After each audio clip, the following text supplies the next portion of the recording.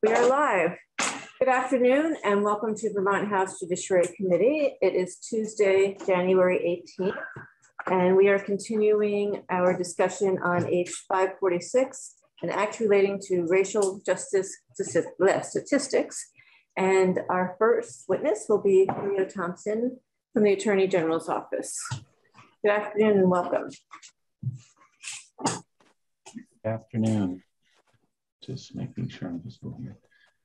Good afternoon. I'm Julio Thompson. I'm an Assistant Attorney General and Director of the Civil Rights Unit. I also am on the Racial Disparities Advisory Panel, which has already presented reports and testimony to the committee. I joined that panel, or RDAP as it's known, in the fall of 2021, after David Scher, who was our office's designee, had left the office to join the Cannabis Control Board. So I came to this subject relatively late in the process, although I had attended some meetings before where they were discussing the needs to collect and compile and house and analyze racial disparities related statistics in the state. My angle on it has been a little bit different from at least some of the witnesses. My angle on it comes not from being someone who works in the criminal justice or juvenile system, because I don't. I work in civil rights area, but I do have some prior and ongoing experience in similar projects that have been conducted in different parts of the country, going back to a massive data project for Los Angeles County involving the Sheriff's Department, which has about 17,000 employees and houses about 20,000 people in the LA County Jail, as well as similar kind of data analysis projects for the Metropolitan Police Department in Washington, D.C., the Seattle Police Department. I am currently working on some of these issues for the consent decree monitor for Newark, New Jersey.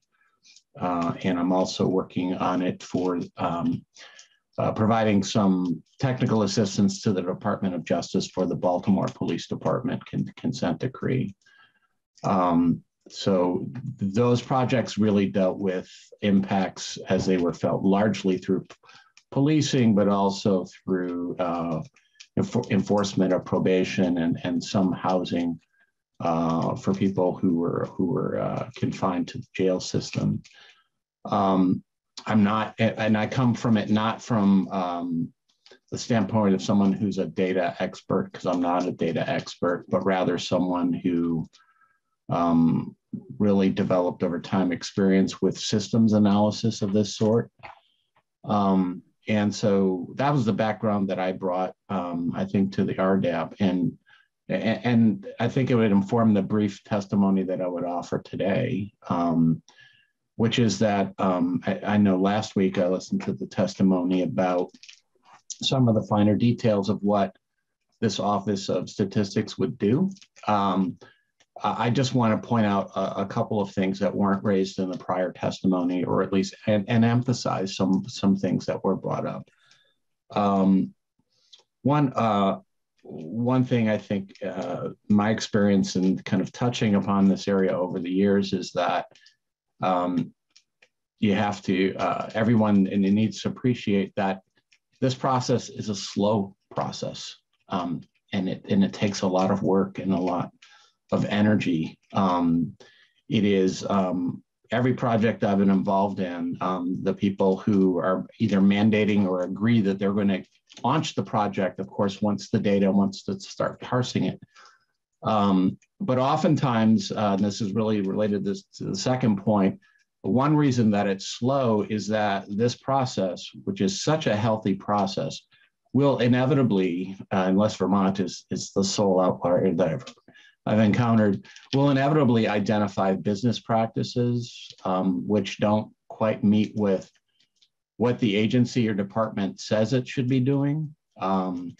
many departments in my past experience, they have lots of databases that are designed to capture lots of data. And when you go in and start compiling the databases and finding out how things are recorded, you'll find that there are de facto business rules that arise where people don't find it efficient in their operations day to day to fill in all those fields. And they might have supplemental data that they keep on their own. Sometimes it's on paper that is maybe of day-to-day use to that department or agency, but is completely off the radar, so to speak, from a data standpoint. And so part of the data compilation process isn't just getting copies of databases and trying to translate them. It also means field visits, going to offices and asking people, interviewing people and asking them how they keep records. You'll find that some managers keep additional data, but they keep it in Microsoft Word documents, not even spreadsheets. And those discoveries, and there are always surprises, are a necessary part of finding out what's actually there and what can speak to the analysts, what's actually going to be usable. It is, and so that's part of the lengthiness of it. It is time consuming. It takes a lot of work, but it's also terrifically healthy for the organization because sometimes you will find in a given department or agency people on different floors who wish they had data that the other person on the other floor is keeping, and they had no way of knowing it. Or they will use, again, paper-driven systems, logbooks, that will sometimes capture critical data that can still be used with appropriate caveats, but might be completely unknown to the executives on the top floor of a given building. So it's a terrifically healthy process. There are lots of confidentiality statutes that come into play here, and so those will have to be worked out between this bureau and the data experts, and also the agency professionals who are there, who have the obligation to maintain confidentiality. A lot of what's in the how of the data compilation that's in this bill and that was reflected in the RDAP report is pretty standard stuff. Creating a data dictionary and all of that, it's pretty standard trade in terms of the how of data compilation. What's really the critical, important policy questions, I think, for the committee to hear in the testimony are really the what and the why, and also the who. So what data are you going to collect, or do you want to start collecting and creating? Why you want to do that, and who's going to be involved in making those decisions. This bill, one notable feature of the bill is that the council for providing input on that data collection is pretty big. It's like 18 members. It's very large.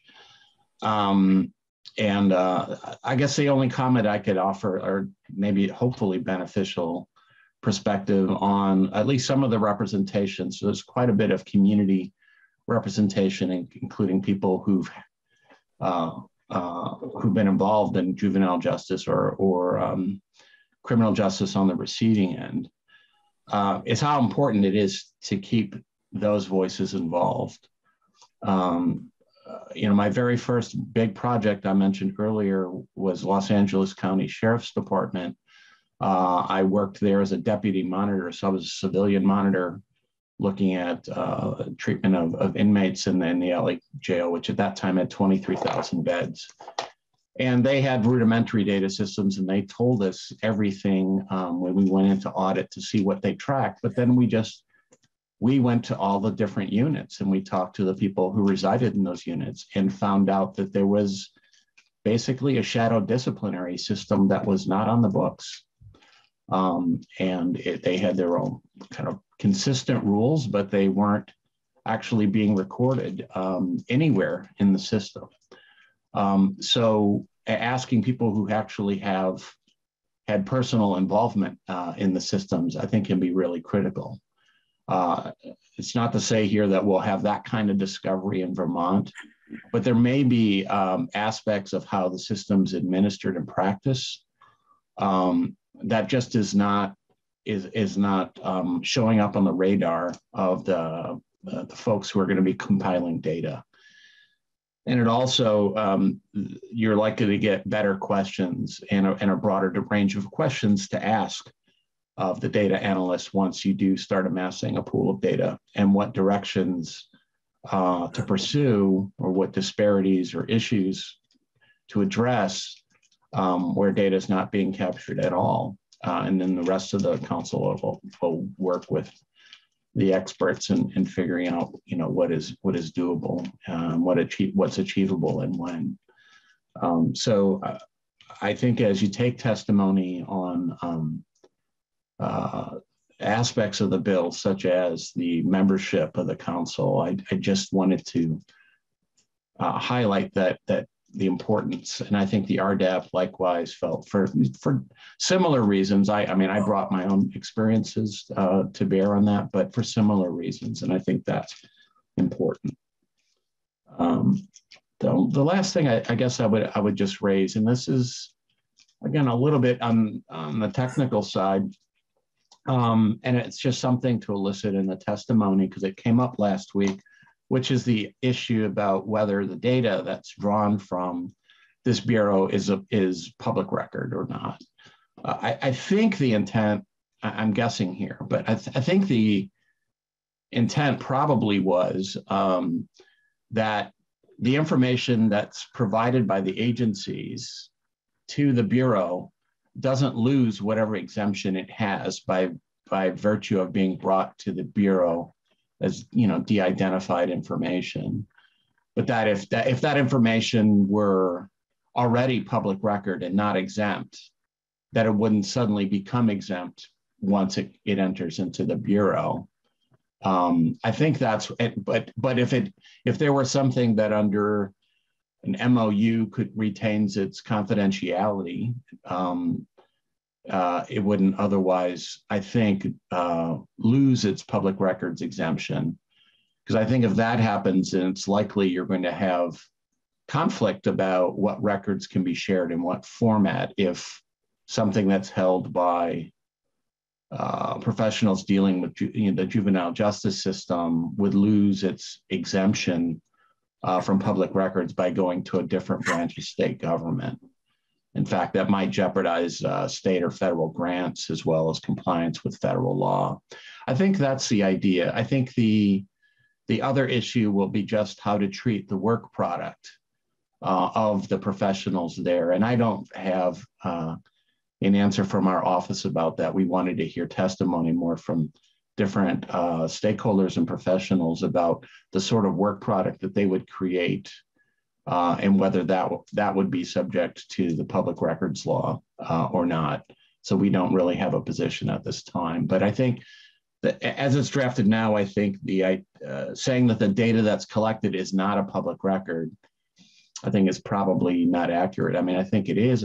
If it's collected, it is a public record. Then the question is just whether it's exempt or not. And if it had an exemption, does it lose it or not? And I think, at least in the RDEP discussions, I think we were thinking that something wouldn't lose its exemption, and that would facilitate the sharing of information for data sharing agreements.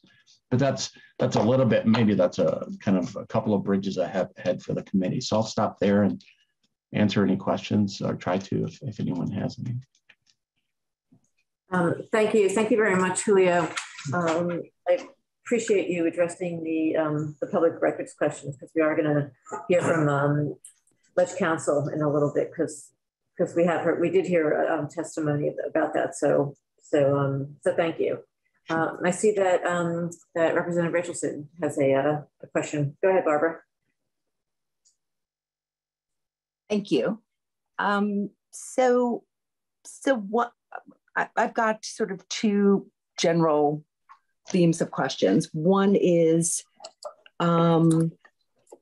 making sure that people are not, well, let me put it this way. Remember a few years ago with law enforcement collection in Vermont, we had some issues with accuracy or people trying to make the numbers, make the data help them to look like they were doing okay. So my first of two questions, if that's okay, Madam Chair, is from your experience working in all these other municipalities, which is amazing, and it's great that we have you here. Do you have thoughts about that? Because my second one kind of is tied to this.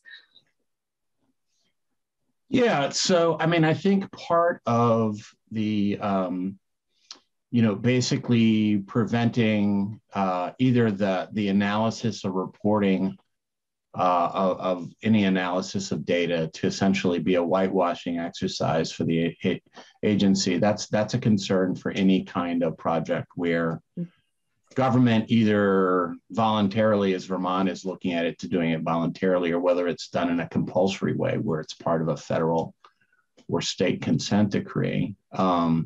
It's important to have that balance and also transparency. So I think there are a couple of provisions in here that do that. One, again, is having diversity on the council, which is basically going to be providing a lot of input and assessment of, again, what data are we collecting, what we're doing with it, and how we're interpreting that. And that includes using outside experts. So you've heard testimony already from a couple of non-state actors, like from University of Vermont, for example.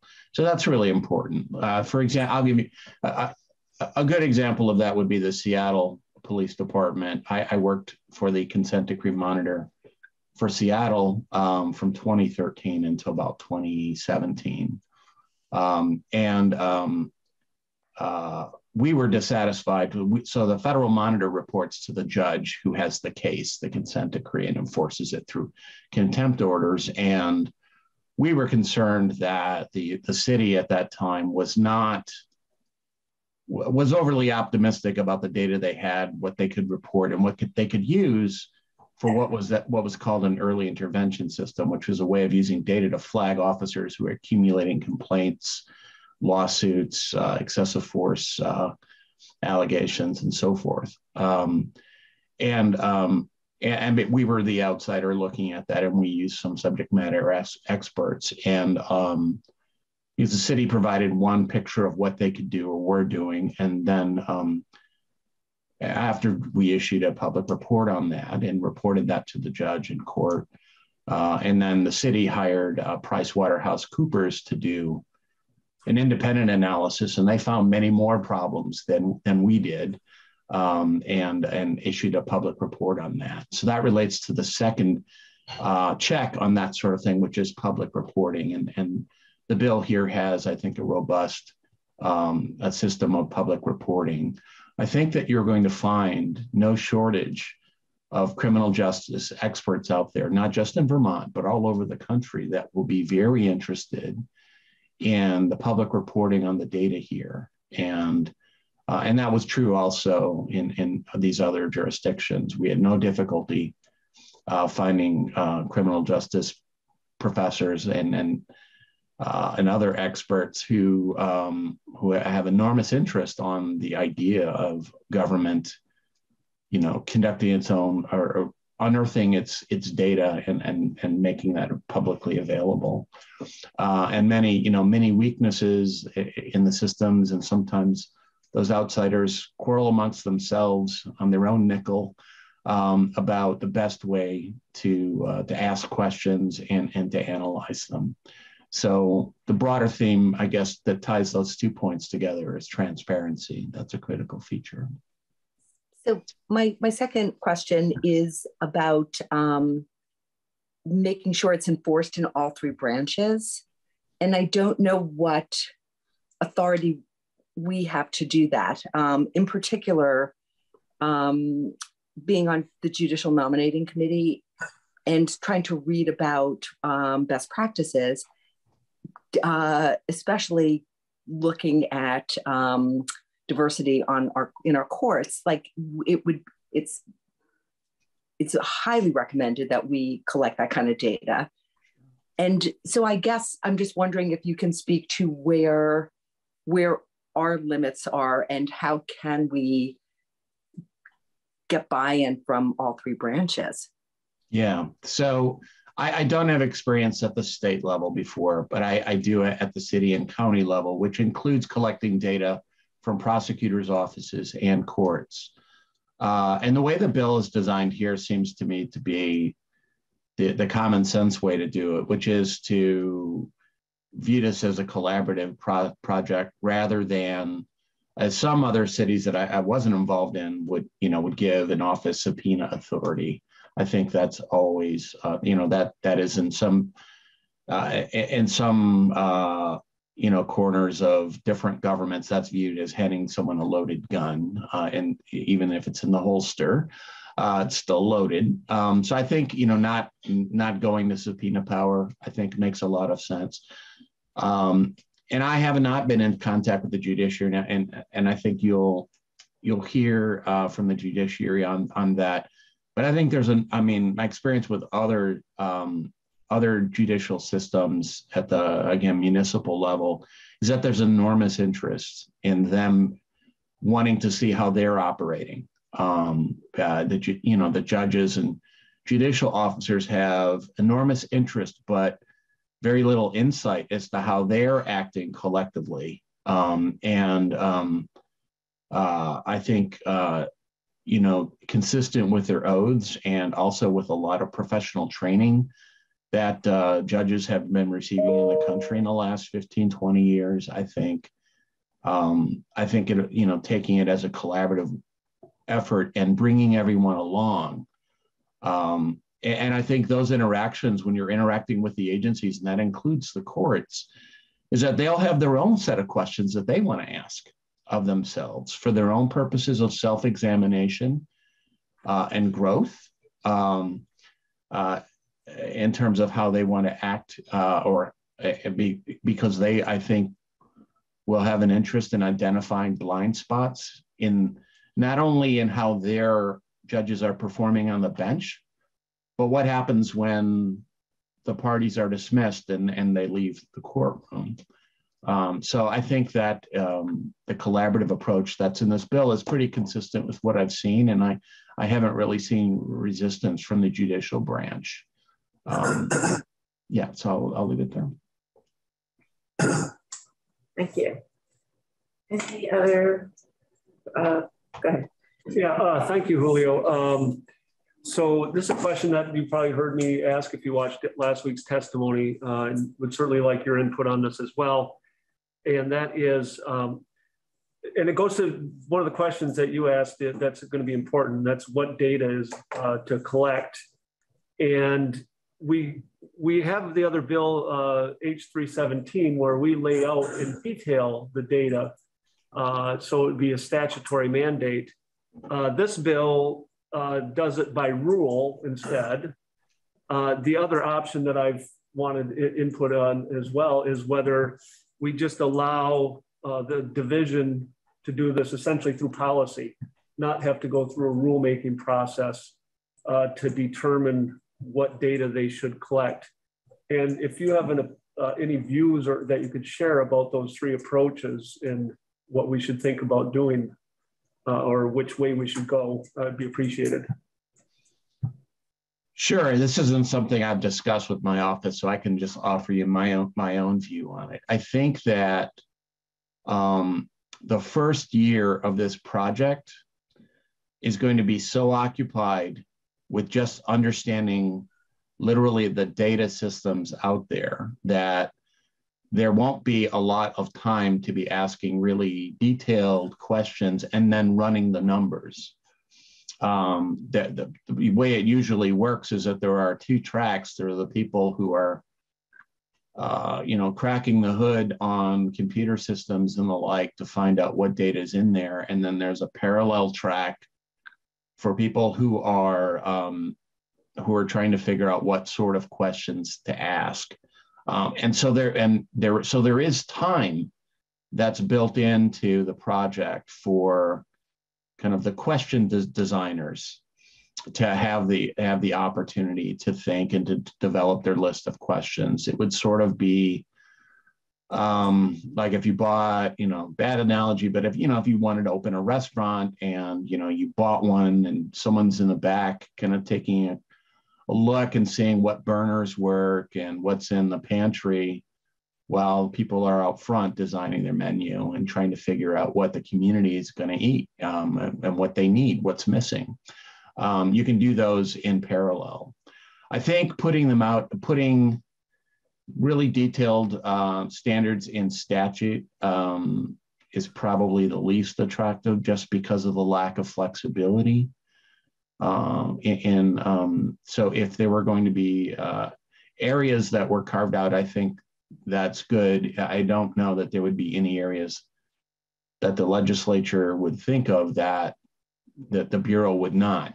But I think if the committee and the chamber wants to be heard on to make sure these are the minimums, I think that's fine. I just wouldn't get too much in the details. I can tell you from other data projects that you can find out, you can have a great idea and everyone, is sort of chilling the champagne. And then a week or two later, it turns out to be horrendously expensive, or it puts back your project by 2 years.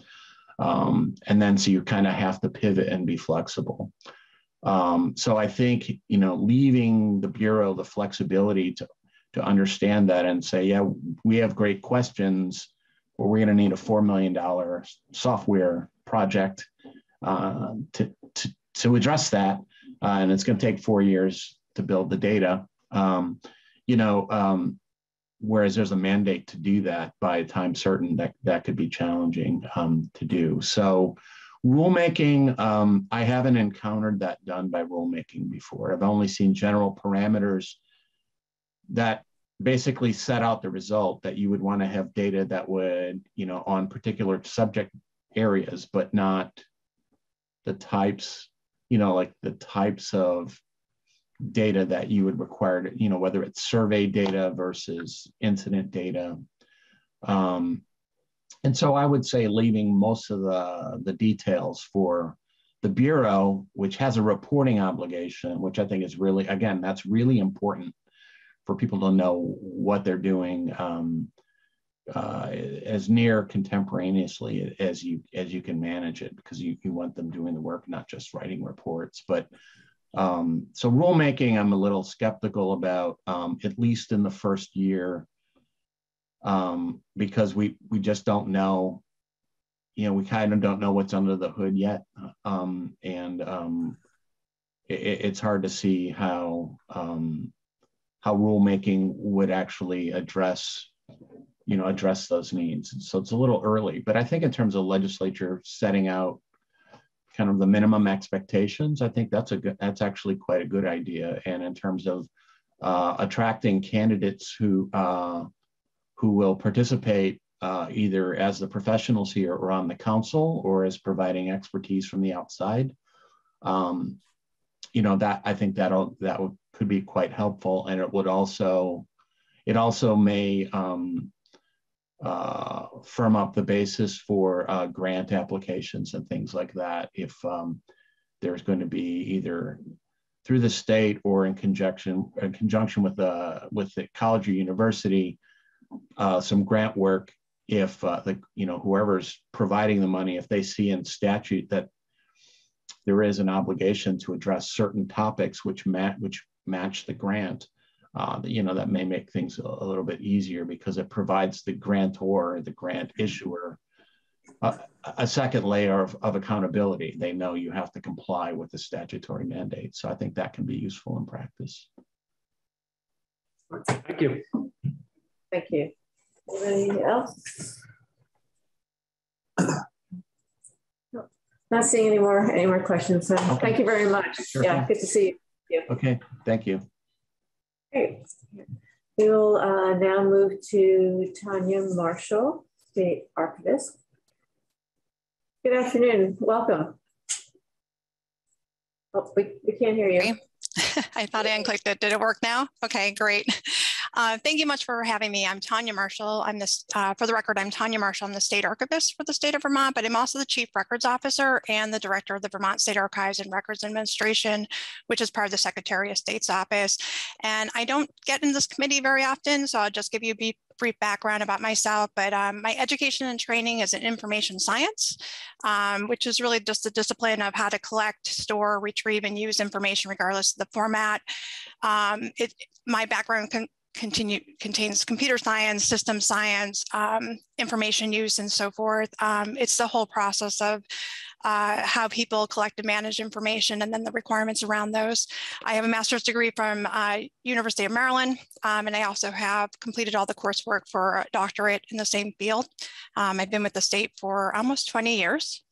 So I've lived and breathed that. I work with all three branches. So if you're not familiar with the Vermont State Archives and Records Administration, I think that's one of the reasons why public records came up last week. And also I did submit some written information if you wanted to look at different things related to that. But the Vermont State Archives and Records Administration was created in 2008 to pretty much end a bifurcated system. So agencies didn't know how to manage their information, didn't matter what format it was in. It was very convoluted practices, and the General Assembly asked for a number of different reports and wanted to get to the thick of the qualitative reasons why things were just the way that they were. And so I was originally hired as part of a process of a new law that went through for the State Archives Division of the Secretary of State's office, but then I was also hired at the same time by the Court Administrator's office. So I worked for them both for about 2 years. And part of that process was developing a report that led to the creation of the Vermont State Archives and Records Administration. So we oversee the statewide records and information management program, and all three branches kind of work with our particular agency to understand all their legal record keeping requirements. We literally collect, inventory, analyze every single statute that the General Assembly puts out related to records and information. Which agency has to collect it, which agency has to produce it, who do they have to share it with, what are the requirements around that, if it's a specific format. And part of our role is to provide that information to each public agency as part of their overall management plan. By law, we set the retention and disposition for public records and information as well. And so we've been around for about 12 years as part of this very systematic approach to records and information management. So I did, in reading, H.546, and I think that's right, Rebecca Turner, is that there's a couple of components within there that are very separate from the current structure and organization of government and how we operate in terms of records and information management. And so I'm not sure if that was really the intent of this committee, because a lot of those sections starting on page 5 of the bill are things that our agencies and departments already do within the structure of the Vermont State Archives and Records Administration, and why we were developed to provide that support. We have governance committees within the agencies and departments. Some of them are less mature than others. So we do work on a rubric. We're charged to use industry standards and practices. So those would be based on information governance at a very high level. And then we work with each entity. We get down into the weeds of their specific industry standards and requirements. And we build these models within the agency so that they can better understand the information that they are responsible for. They can comply with it. There's 8 rubrics that we begin with from a governance standpoint. The first is accountability, and I do have it in the written documentation if you wanted to just see what it is. Transparency, in this context, it means documentation, understanding the legal requirements around your records and information, understanding the systems, the structures, the management plans. I think that Julio's testimony was wonderful, because it is exactly what we see when we get into the weeds of helping an agency or department move forward. It includes integrity. Everyone wants the right information at the right time, and protection. So that gets into these exemptions. And I'll talk about the Public Records Act in a minute. Compliance, like I said, we compile every single legal requirement. Part of my office is a legislative clerk, so we do work for the legislature in that part. We also are oversee the Administrative Procedure Act, so rulemaking comes through the Vermont State Archives and Records Administration as well. Availability. So making sure that people who do need access to the information have that available access, and then retention and disposition. And so within each agency, including the Agency of Administration, where you propose having this particular division, those responsibilities are already established that they need to comply with in that rubric. And then there's also a statute, Title III, VSA 218, that itemizes that agencies and departments, specifically administrative departments, so those would be within the governor's cabinet, have very concrete requirements. So I just want to point that part out, because in many ways, when I was reading through and having people contact me, it was that it carves out a section, but now it allocates that responsibility to a different agency, seemingly Agency of Digital Services. But it also didn't seem to recognize that when an agency is really mature and really acting, and I think gets to all these things are not just necessarily data sets, they're all over, and maybe the agencies are not connecting with each other or even internally. That's what our team does. And we've been working really hard. We're tiny, but we've been working really hard to actually have professional information managers in every agency and department. We have great models in the Agency of Human Services, which obviously is one of the largest collectors of data that's relevant to this particular initiative in this bill. They all operate within this rubric. So you won't find something in their laws that get down into some of the more weedy parts of it, but you will see it in the federal regulations that they have to comply with. And all those things carry forward, for example, to this bureau. So there's different ways that the General Assembly kind of finesses and how they want, you're standing up a new division, new bureau, and how this intersects. And there's just parts of this bill that I'm not sure if there were just unawareness of the bigger scope that's already happening. My fear is it just kind of sometimes takes a step back, because we have maybe these agencies already working towards this, and then all of a sudden something comes in that's very detailed, and they kind of stop, or someone carves out something. So that's part of what we do. In terms of the Public Records Act, oh, sorry, go on. Okay, sorry to interrupt you, but this, so this is really helpful. Really appreciate your testimony. Maybe you're getting to it, but would you be able to actually point us to the sections? I know you mentioned page 5, but yes, tell us. Sure. So the specific section that I was looking at that kind of drew out some comparison on page 5 was it's the new proposed section, Title III, section 5013 for data governance. And so just to walk through that part, the first thing, just in terms of the public records, because I know you've heard testimony on that. I live and breathe Public Records Act every day, and the history of that. We do have, the background for it. It's been around since 1976, but it's actually been in earlier forms. The definition of public record means written or recorded, anything that's written or recorded in the course of agency business. It's either produced or acquired. It doesn't mean publicly available. And that was some information I heard during the walkthrough that you received, that public record meant publicly available. And that's actually not true. It means government record. And part of that is to say it's not your personal records. So when it first came into law, there were public officials who were saying that records that were produced or acquired in the course of agency business were their own personal records. So that's just something to be aware of for the Public Records Act. So I think that you would not want to carve out a unique division or bureau that's not subject to the same act that everyone else is, because really when it sets forth that the definition of public record, it puts the responsibility on not only the agency as a whole, but each elected official, appointed official, classified staff person, everybody who's involved with that specific set of information or larger program, to be on a very clear path to manage it responsible. So part of that is through the exemptions process. For example, the Public Records Act will say, yes, you received this, but we want a good balance of transparency of government actions, but also privacy of individuals. And that's set forth by the policy of the Public Records Act. And then it's set forth on what is exempt from public inspection and copying.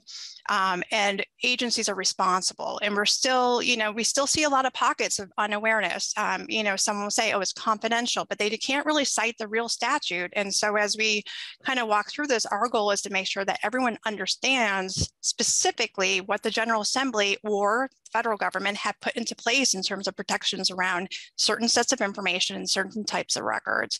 And a lot of them are format independent. Doesn't matter if it's a data set, doesn't matter if it's a database, it doesn't matter if it's transition, it's still a textual document, maybe an electronic form. Those are all provisions that come with that definition of public record. And then there's also, if you look into part of that, I know there's been a lot of questions about how do we talk about when you receive information by law from another agency to do your work. In 2021, last January, we published the data privacy report. It was done in concert with the chief data officer. It was based on information that we compile and provide that got it down into individual actual specific data. So was it an address? Was it a phone number? Was it someone's birth date? Was it, and so we were able to run that through our system and provide that particular detail of which agencies are required to collect certain types of information. We did do demographics.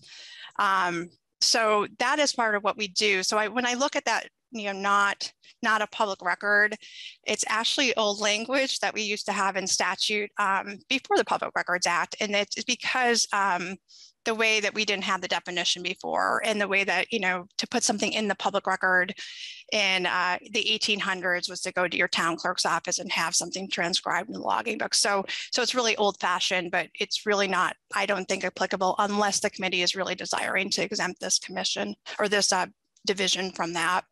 The other parts, yes. Oh, Martin, do you want to? Yeah. I just want to clarify on that one before you move on to the next. Thank you very much. This is very helpful. For that particular provision, it seems to me, maybe this is as much a question for the chair of whether we should have our legislative council work to straighten this one out, because she was on earlier, but I don't see that she's on now, but perhaps have Ameren consult or work with Tanya, because we want to just get this right. And I don't think that's our expertise. Right. No, that'd be great. I mean, I was thinking that maybe we don't need it, but yeah, definitely. Or if this just gets cut completely, but yeah. But I think the point is that what they're after is to make sure that to give some solace to the various agencies providing information to this division, that the same protections travel with those records to that division. And that's what I think we are after. I think that is what Julio said, and I think that is what we're after. But if we could work on that language. But I did have one other specific question. Are courts subject to the Public Records Act, or they have their own rules, don't they? Well, I'm not. So underneath the definition of a public agency, underneath the Public Records Act, it includes branches. And so I've worked with the court administrator's office on different occasions where it has been articulated in terms of, a public record is a government record. They do comply with the public record fees. Within that, I do sit on the rules for public access to court records. I've been on that committee for over 10 years. Our office would say, based on the legislative intent, because we are the holder of the documents that lead into that, is that branch was added in the second round and was intended to be inclusive of actually all three branches. There's different opinion on that over the years in terms of legislative branch and the judicial branch.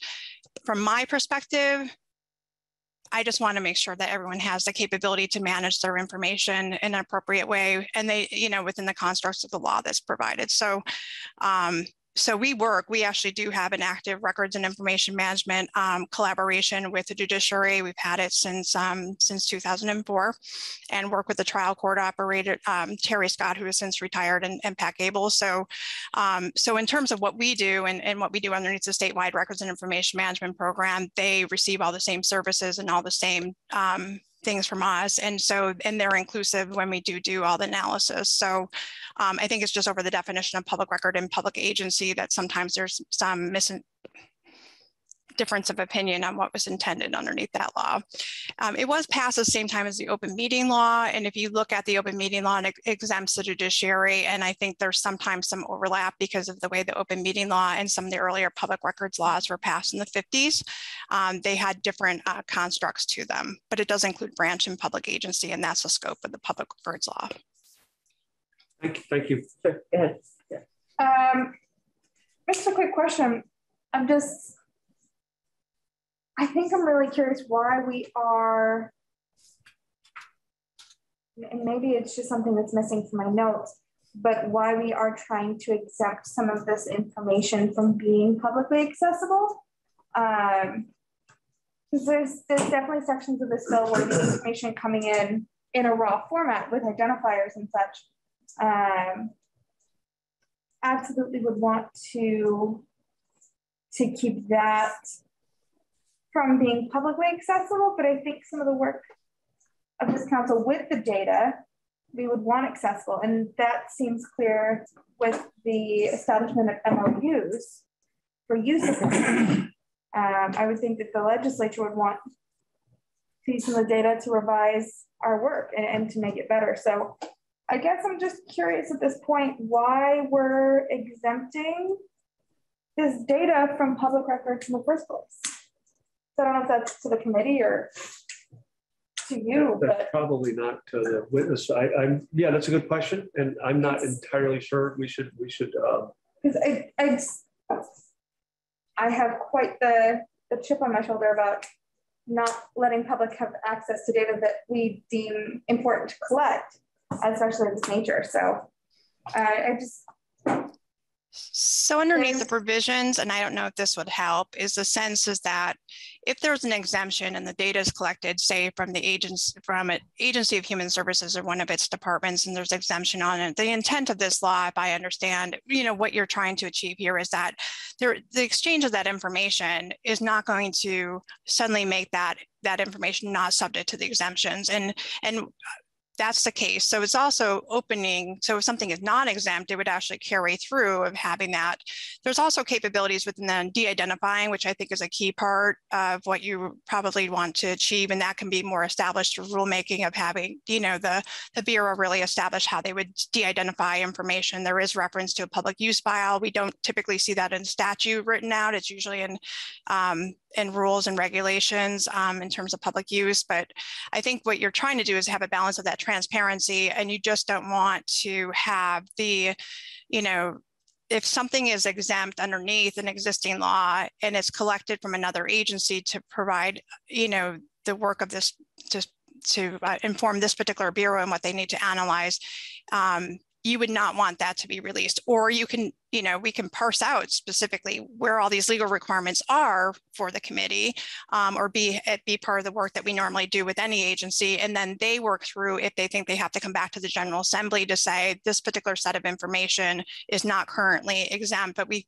feel it is. And that's how the General Assembly goes through an exemption review process, or it should not be exempt from that. But if you're only collecting from other sources and they already have, their legal requirements around that, and that's going to be the work of this particular division and bureau to really understand all those legal requirements. And that's what, the Vermont State Archives and Records Administration just does as part of our process for any public agency.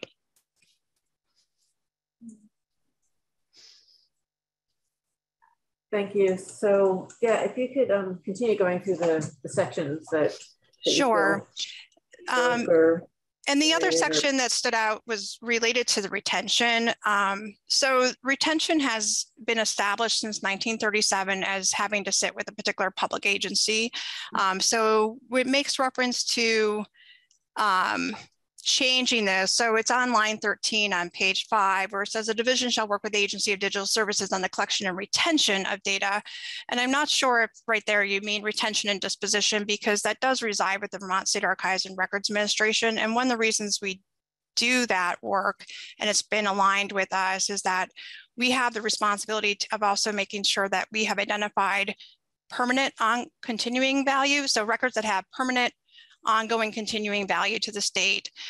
Agencies and departments, including the legislative branch and the judicial branch, actually transfer the custody of that information to the Vermont State Archives and Records Administration, and we become the clearinghouse for it moving forward.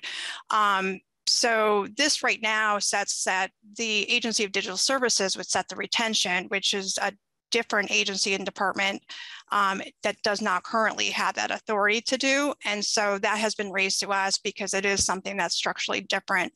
And I don't know if that was the intention of this committee. Thank you, Martin. Go ahead. Yeah, I don't think that was the intention. And it would seem to me that what we can do is, it's a quick fix, is that the division shall work with the archives, with the state archives or state archivist, whatever that language is that's appropriate. Yeah. And the question will remain whether the Agency of Digital Services is an entity that should be part of that as well. In other words, is it the state archive and the Agency of Digital Services, or do we have to parse this provision out that there are certain components of this that really are within the jurisdiction of the archivist and others with the Agency of Digital Services? Do you have an opinion of that? Or is this something that you'd want this division, you know, all those items listed in that subsection 3, are those all within your purview? Yeah, I would say in terms of that is already has to be done by this division by the nature of being part of the Agency of Administration. And we don't see that carved out separately for any other entity in state government. So it would not be something that would be necessary in terms of the Vermont State Archives and Records Administration.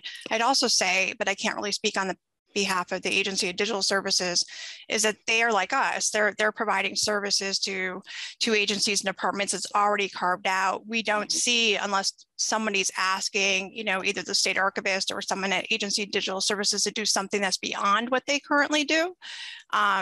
It doesn't normally have to be parsed out. I think, you know, when we have teams working through the records and information management, they're not siloed. I don't make these decisions on my own, neither did my team. We actually have an interdisciplinary team that we require each agency to stand up, and it has ADS representation. It has AGO or general counsel representation, depending on the agency. It has us either mentoring the records officers, because by law there is each secretary and commissioner has to designate a member of his or her staff as a records officer to manage their program. And then it also has business liaisons. So it's designed specifically to be integrated. And I think to get to the testimony that's provided earlier is because there will be business processes that come up. There will be compliance questions that come up. There will be technology gaps or needs or opportunities that come up. And that is already kind of built naturally into what the General Assembly has established as part of the records management program for the state. So if I can just follow up. So add archivist there or not? I'm not sure I completely understood from your answer. Or is this just data retention is covered elsewhere and we don't need to put it in here? I'm trying to understand. Yes, data retention is covered underneath the work that we do, and agencies and departments already have to come to the Vermont State Archives and Records Administration and work with me and my staff to receive that information, to develop those processes. So I guess that's already done then.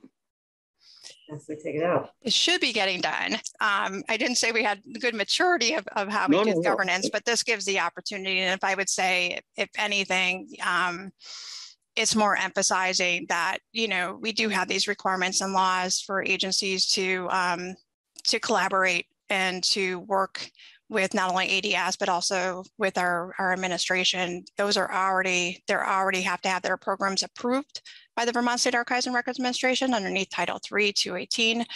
It's been around since the 70s. Do all agencies do it well? Not necessarily.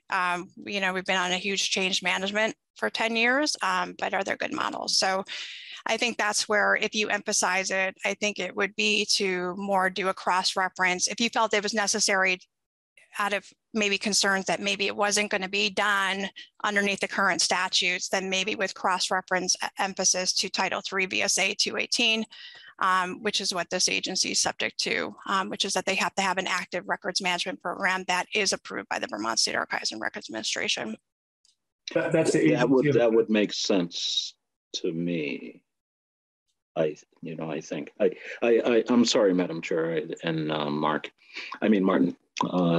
Sorry, I was processing Tanya's testimony and pretty excited about it, actually, because I think that the correlation between her testimony and the work that we've spent the last year and a half doing, it's coming together. And your testimony was really solid in helping us get there. Thank you. So just to nail this down, I guess I just don't see the downside of listing the archivist in that provision. I mean, it would have the division make it very, very clear that the archivist is in the loop on this if they have questions about these issues because you bring expertise to the table. Am I wrong about that? You're not wrong if you want to add it. My suggestion was just that it's already expected for those agencies. So if you want to put emphasis on it. Well, needless to say, yeah, emphasis is critical because of the nature of this particular bureau. Things need to be intentional. It's an important bill, and I think that this is one of the few opportunities that the General Assembly has to really bring together information that we collect throughout the state, but that hasn't had quite focus. And so the effect of that, though, is as we get into these other systems that are playing, is that you will start seeing improvements. So if everyone's really collaborating in a good sense and working towards that effort, it's going to go beyond just this particular division. And so I think there's lots of benefits to that from a state perspective. Thank you. Thank you. And Madam Chair, I don't think I had anything else specifically. It was really related to that one section that was the new proposed statute of 3 VSA 5013.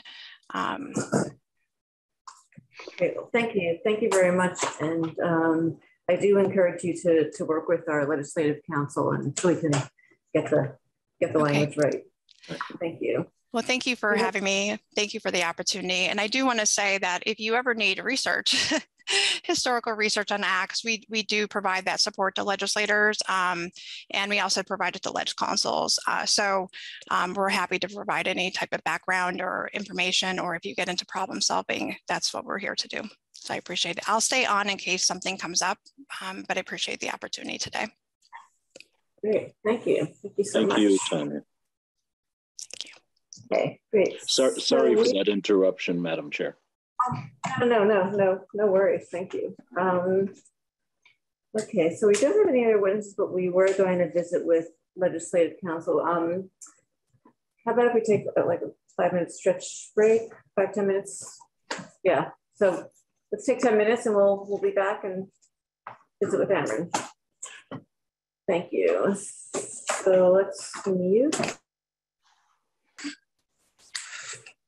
Okay, welcome back to House Judiciary Committee.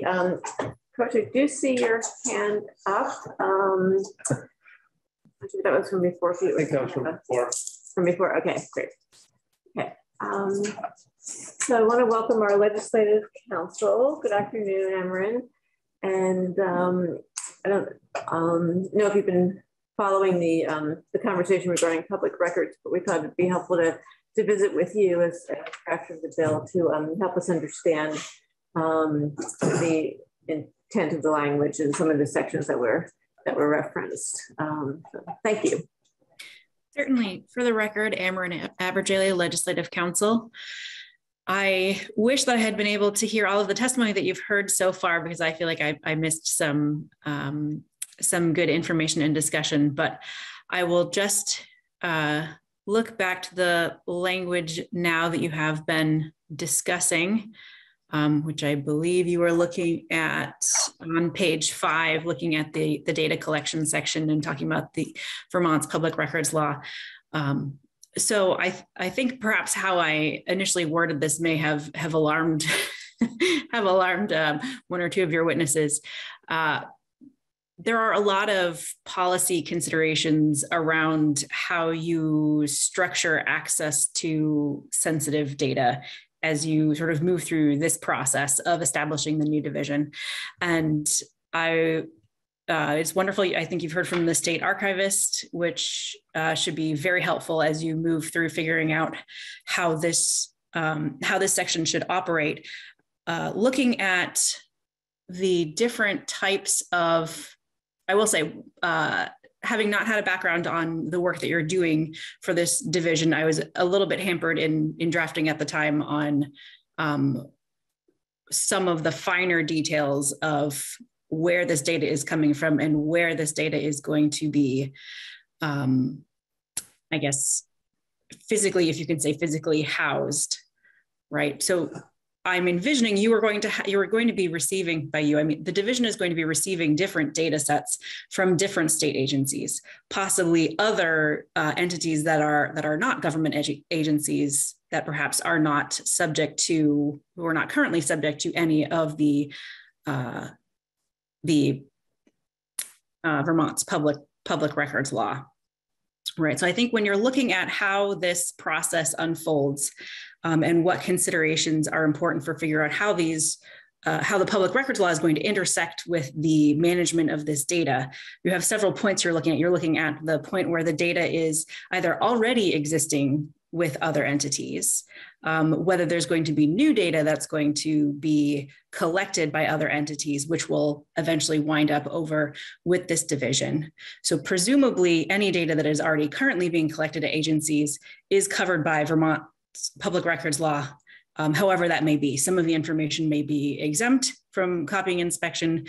Some may be information that's already publicly available. And so those entities that are already government entities, in theory, are either covered by Vermont's public records law or perhaps by the federal version FOIA. And then the question is there going to be additional records that are provided or data into this system that is from an entity, from a private entity, such as a hospital or some sort of something within the criminal justice system that is not a government entity. And so how do you want to treat that data as it's moving from an entity that's either not covered by the public records law into a state government system, whether you think that information or whether there's going to be any issues around that information entering. And this might be another topic that you could hear from either from other witnesses who have information such as that, or from the state archivist, how that situation might be handled. I do see a hand. I don't know if I should pause in my... Thank you. Sure, thank you. Okay. Go ahead. Yeah, I have a question, and you don't have to answer it right now if it's sort of coming later, and it's really for you, and I think for Coach and Martin. Just so first of all, really, I didn't jump in because I didn't have a question, but just want to say how grateful I was for Tanya Marshall's testimony, especially as a former archivist myself, like super important perspective. And I really support the direction of trying to really make the state archives very central in this bill. There was a question that was, I'm trying to understand how much of the intent of some of the working around public records law was about protecting the privacy of individuals who might be, composite parts of a big data set, and just trying to kind of understand the intent around that, and if there's anything in public records law that we are going to run up against if part of our goal is to protect the privacy of individuals.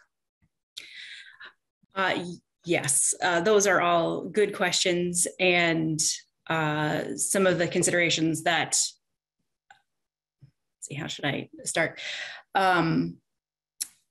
So there are a couple of issues that you're going to be looking at when you are collecting data, and how that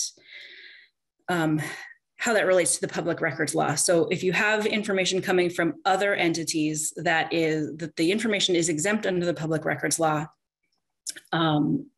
because it falls into one of the current exemptions, those exemptions will follow the data, so to speak, to the new division. So and there are a couple considerations there.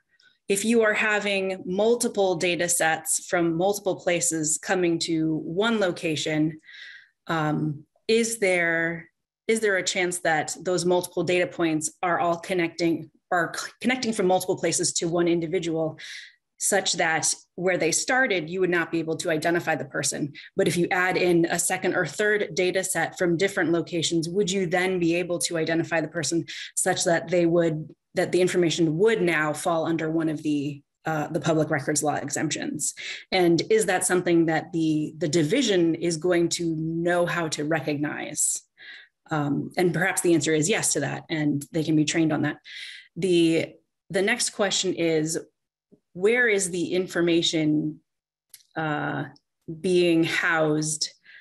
Is it going to be a database that is, and I think I did catch part of Ms. Marshall's testimony about the retention issue. And I think that in part was not an intention to say that retention should be governed by someone other than the records management policies that are adopted in conjunction with the state archivist's office. But to say that, I lost my train of thought. But if you have information, let me back up for a moment. So if you have information coming in from multiple sources and looking at how to determine whether new records exemptions applies, if you say, yes, there are records exemptions that apply to some of this data, but not other data, is this a database that is run within the division, or is just the complexity and the magnitude of data such that the database itself is going to be run by a vendor outside of a state system, in which case, how easily can the division access that information in response to a public records request when it is sort of housed within this vendor who the state may have, for example, a contract where there's a certain cost each time you need to extract information from that data set. So that is an additional consideration, and one that I really, having not much background on this, I'm not sure what the thinking is about where this will be housed, whether this is something that's going to be able to be within the division and they have their own database, or whether it's something a bit more complicated that will need to be worked through a vendor on, in which case I would encourage you to hear maybe more from the state archivist or other public records law experts about how the fees and the costs would work out in that situation. And then an additional consideration when you're looking at data points from multiple sources is, under the public records law, there is a window of time when when an entity who receives a public records request, like the division, would be able to consult with other government departments that have an interest in whether documents are released or whether they're withheld under the public records law. And is that time sufficient given which entities that information is coming from? I see another hand. Yeah, thank you. And then Barbara. See if I can pull my question back up here. Okay, so I'm hearing a lot about, I guess, kind of how the system works as far as protecting some data. And I guess I'm just looking maybe for some examples why somebody's personal data would need to be protected. Maybe an example why a name would need to be protected. I'm not saying it should or shouldn't be, but I guess examples that way. And as far as this information goes, is there different levels of, I guess, lack of a better word, is there different levels of security on different information? And if so, is at some point, would all the information be accessible depending on, say, a court case or an investigation or something like that? I know that was a lot, but I don't even know if those questions were for you, Amarin. Okay, let me start in the order that I remember them in. So one question about specific examples. I think I do know that the RDAP report, the most recent RDAP report, did mention that some of this data would be probably confidential under law. So I don't want to presume to provide an example because I am not that familiar, to be honest, with this type of data and how that would play out here. So that would be an area that I would recommend you hear more about from entities maybe that currently house some of this information. And in terms of others accessing the information, the public records law is a way for members of the public to access information that is not otherwise deemed confidential or should be withheld under law. There will always be other mechanisms to reach data, whether that be litigation, some sort of auditing type system, but usually within those, there are mechanisms for still preventing information that is sensitive and should not be publicly released from being introduced out into the public. But each is a different mechanism from how the public records law relates to the data. I feel like there was a third question that I missed. No, the two of them were kind of together, and I got my answers there, but you brought up another one for me, and it just left. About some of the way I took what you said is that some of the information just wouldn't be available. But what about if it was sensitive to a court case or maybe a criminal case or something like that? Potentially there's information that still wouldn't be available? Could you give me an example? You can answer it. I mean, so it looks like Coach might be able to. Eric just popped on too. Eric.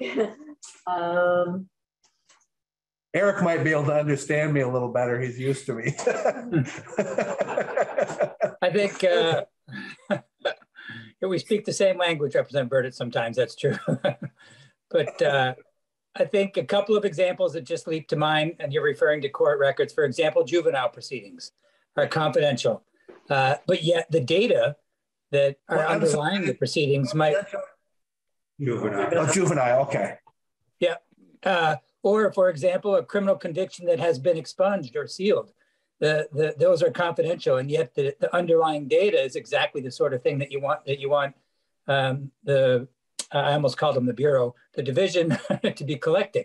So I think those might serve to illustrate situations in which you have confidentiality provisions by law applying, and yet you also want to still be able to collect this data. And as Amron was saying, I don't know how the public records piece of this would work, but you don't want to inadvertently be in a situation where multiple data collection avenues provide an ability to figure out who somebody was when it's supposed to be confidential under law. Does that make sense? Great. Yes, thank you. Yeah, I can see a little balancing act in the whole process. So, right. Great. Thank you. Yep. So then let's see. In terms of hands, Barbara, Felicia, you right here? Yeah. Felicia and Coach. And I'm sorry, Martin. Okay, so this is where I know I'm missing the order. I'm sorry. Martin was after me, actually. Oh, okay. And then whatever order they were on the screen, which I think was Barbara, then Coach. Okay. That's what I saw. Okay, thank you. Okay, so. Actually, I was just going to share the information that Eric did with a couple other examples that we have that we've dealt with actually in the last session. So I guess here's my question: is why wouldn't in those examples that Eric and Amron, been talking about, why wouldn't the Public Records Act address those? I mean, if information has now been gathered by this Bureau and it now can be used to identify somebody, wouldn't the Public Records Act address that situation? Because now all of a sudden the exemption would apply. So I guess I'm struggling to understand in what situation the Public Records Act wouldn't apply. I do understand when you collect information from outside, but that's what a lot of government information is collected from third parties. And once it's gotten into the government, the Public Record Act applies, right? I guess I'm just not seeing this is a big issue except to say that the Public Records Act applies. I'm confused. I think there are. I think you could find that. I think the challenge really is understanding whether there is enough information that is of a public nature that there's an obligation under the public records law to produce that information. And if so, will the division have the expertise to do that given the multiple sources that the data is coming from? And hopefully, presumably the answer is yes, they would be able to figure that out. And then the next question is that something that is doable within the time constraints of the public records law, given potentially the magnitude of the data? And B, are there any considerations that should be made about the costs of accessing data that is perhaps not stored on state servers necessarily? And this is not to say that there isn't information that anything that is being produced by the division isn't also still subject to the public records law, and if need be, can be redacted down so that people can see the information that is publicly accessible, but without that personally identifying information to cover those instances of confidentiality. So I think the answer to your question is yes, the public records law is, I think, in theory, designed to cover all of these situations. And I think the question is, are there instances where can be an equal amount of transparency through having the data available within the agencies that originally collect it, such that having it then apply again at the division, is that necessary? And that certainly is a question for you. I raise these more as considerations, not because I believe that it should apply or shouldn't apply, but if the RDAP report is saying that certain records are bound to be confidential under a law, then I think there are considerations of how this committee wants to balance that public transparency with the need to protect the privacy or protect the information that is required to be, the information that would be withheld under the public records law. So, and I feel like these are conversations that I feel like we did not get a chance really to discuss in depth. And, my not having been involved with this committee prior to this, I perhaps was a little off the mark in how I was describing this in the draft. So I mostly put all of these questions out to you so that you can consider them fully, decide where the line should be. I know that in the past, and again, maybe the state archivist can have some input on the history of this, there have been information that just under the statute is determined to be confidential, which automatically would make it exempt from copying and inspection under the public records law. Or is there enough? Should I pause? No, I was just going to do a follow-up, but go ahead. I'm sorry. I do see there's another hand, so I don't know if I should keep going, but and it's gone. Well, let me, if I could just real quickly, just so everybody understands, this bill coming to us was not pre-baked. We expected this discussion. We put this out as best we could in the very short time frame that we actually had. So this is exactly what we should be doing, is figuring out that kind of policy question.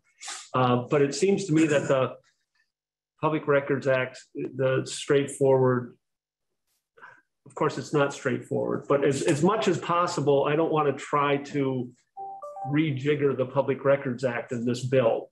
I want to rely on what we already have out there. So it's obviously going to take some more thought, though. So I appreciate it. Thank you. And I know Felicia. Yeah. Question, yeah, and then I think Coach and Barbara, I see your hand is down, but so let's Felicia and then Coach. Yeah, so Imran, I'm on page 6 on line 9. And actually, I guess what I would be thinking would be on line 13, that's subsection C2.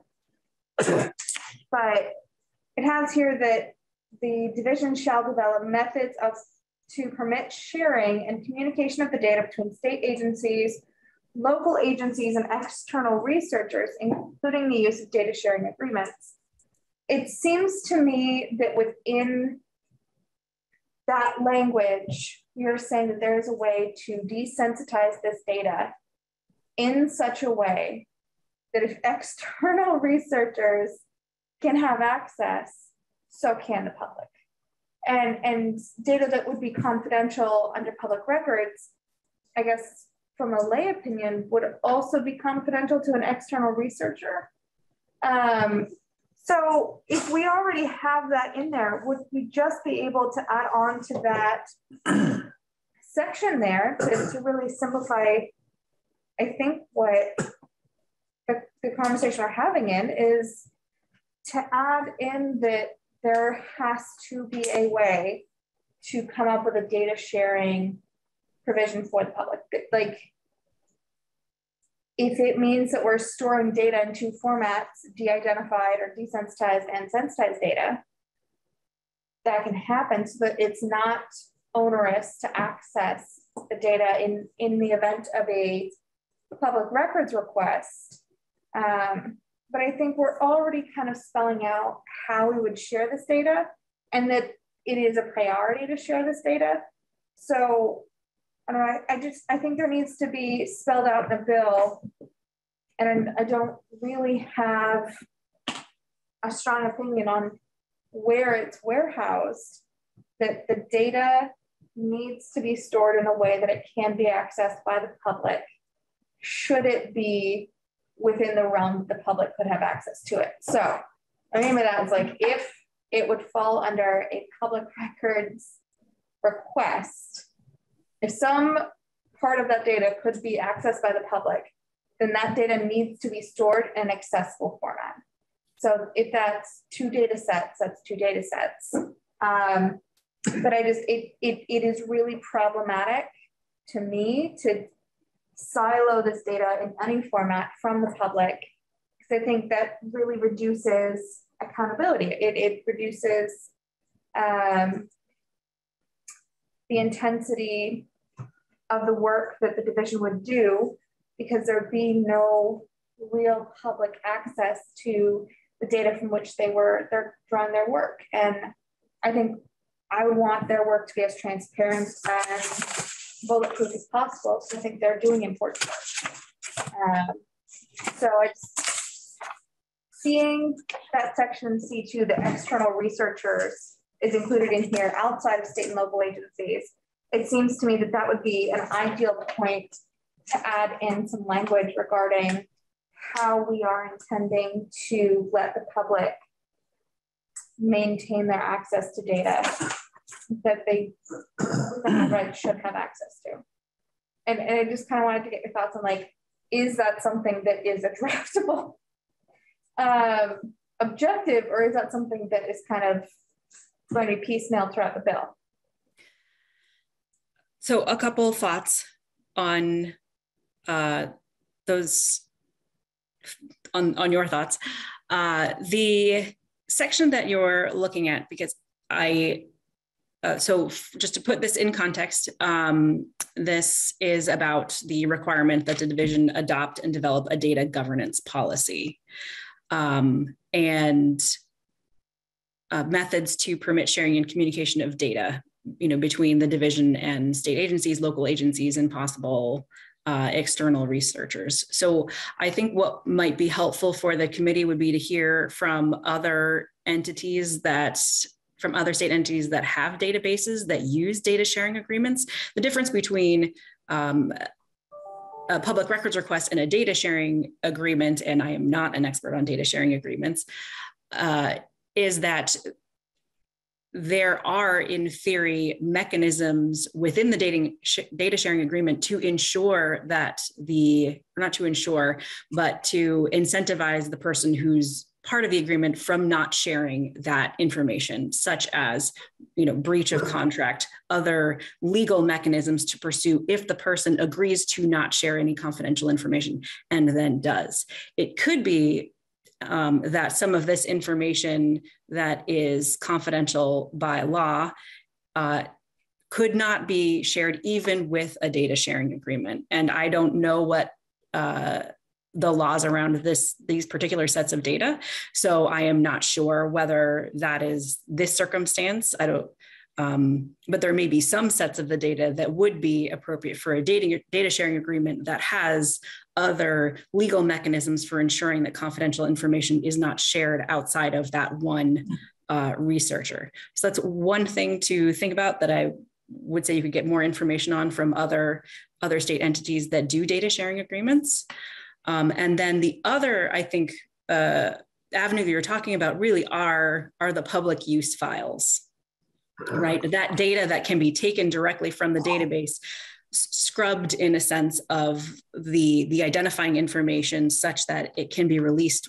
The information that would normally be exempt from the public, from inspection and copying under the public records law, could be removed. And then those public use files are available for anyone who wants to go in and use that data.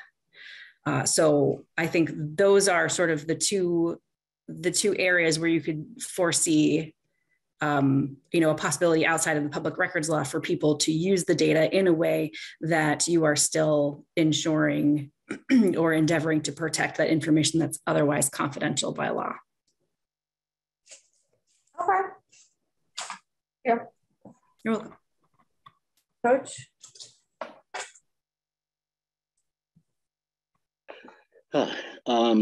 Thank you, Amron. What we already have in existence, what Amron is referring to, not only by virtue of the sharing agreements that, for example, Crime Research Group with the judiciary and with the Department of Public Safety for the fair and impartial policing data that is shared for all 60 plus law enforcement agencies. We have similar standards set within the Agency of Education around child data specific to disability, race, and other protected classes. Because our school sizes are so small, identifying specific numbers in some cases will tell you exactly who the person is. So there are very specific tools that have been designed in that agency as well as in the Agency of Human Services, dealing with DCF and children under the care, and custody of the state, fall into very specific categories, but they're the exact same individuals across the spectrum that are affected by the request that we're trying to make and the observations we're trying to make from a research perspective. So we've been doing this for a while, obviously. And as it's been said by a number of my fellow committee members, this is important information to be able to share and understand so that we get a better idea of where the disparities actually are, and then what we can do from a policy perspective to hopefully mitigate, some of that. So it's an exciting time, It was just like listening to Tanya, and I don't know where my library interest came from, but it was exciting to hear, you know, the work that's done by the archivist. So I think we've got several witnesses coming up.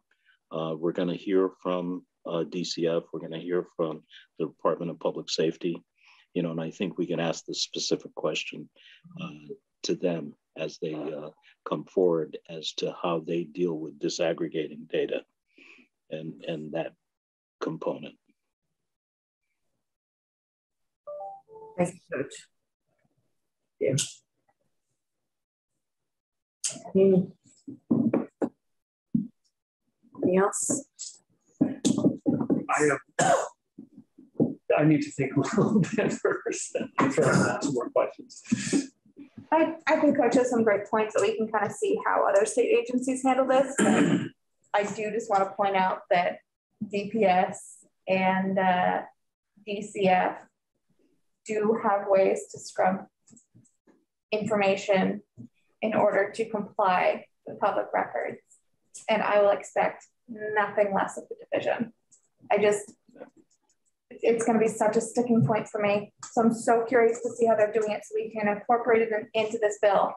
But I don't think we can have a siloed division with data that nobody else has access to. That is just right. Yeah. Yeah. I think we're all the same.